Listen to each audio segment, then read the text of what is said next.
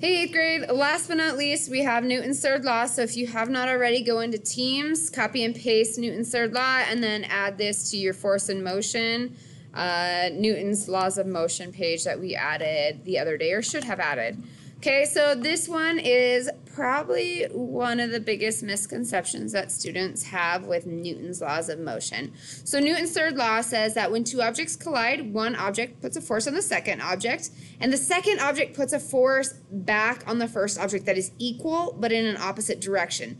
I think this is hard for a lot of people to understand because they think, all right, a semi collides with the Prius, okay?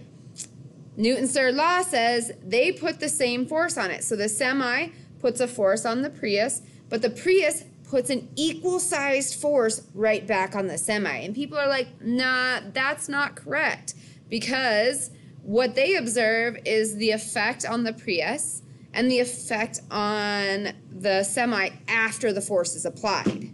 So that's where there's a big misconception that you guys have to draw a line between what is the force and what does the acceleration or the velocity look like after they collide. So obviously if you have a semi that collides head-on with the Prius, the semi is going to keep moving, right? It's going to keep moving towards the Prius, but that Prius is going to shoot off in the opposite direction. That doesn't mean that they didn't have the same force applied to them.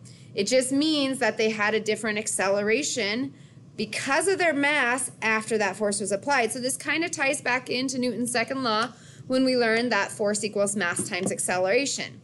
If they have an equal force but different masses, they're going to see different accelerations. Okay? So what you have to understand about Newton's third law is that even though two objects are of way different sizes or way different masses, when they collide, they put the same force on each other. Okay, so you guys are playing outside and you are running and you are a little 100-pound kid and you run into a 300-pound kid. You will react differently after you collide, but when you are in the process of colliding, you are putting the same force on each other but in an opposite direction. So the 300-pound kid will put a force on the 100-pound kid, and the 100-pound kid will put an equal force, but in an opposite direction, back on the 300-pound kid. Okay? But the reason they respond differently is back to Newton's second law. If we have the same force, like I just told you, the 300-pound kid puts the same force that the 100-pound kid puts back on him in an opposite direction. But because they are a different mass, they're going to experience different acceleration. Okay, so when two objects collide, one object puts a force on the second object puts an equal and opposite force back on the first object. These two forces are always equal and opposite. So when you have two objects colliding, they put an equal force on each other regardless of the mass. Okay, they respond differently in their acceleration because of the mass. Okay, so after the collision, they may have different velocities due to the mass, but the force is always equal.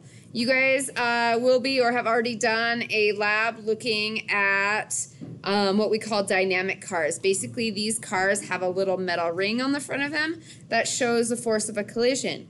So what you'll see is every time those two cars collide, those rings where they collide on the front will compress.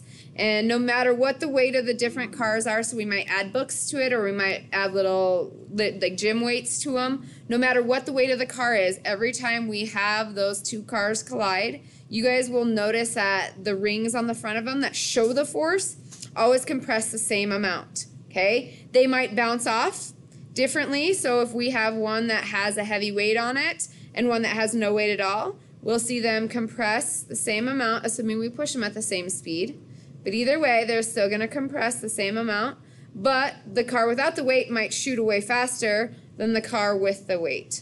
Okay, so you guys will notice that same amount of force in the compression when they collide, but how they react afterwards may be different due to Newton's second law. Okay, so you guys have any questions on that, please let me know. But what you do need to take out of this is when two objects collide, no matter what the size of the objects are, they always put the same force on each other, equal and opposite. Okay, they have different reactions afterward due to Newton's second law. Let me know if you guys have any questions, and I will talk to you soon. Bye.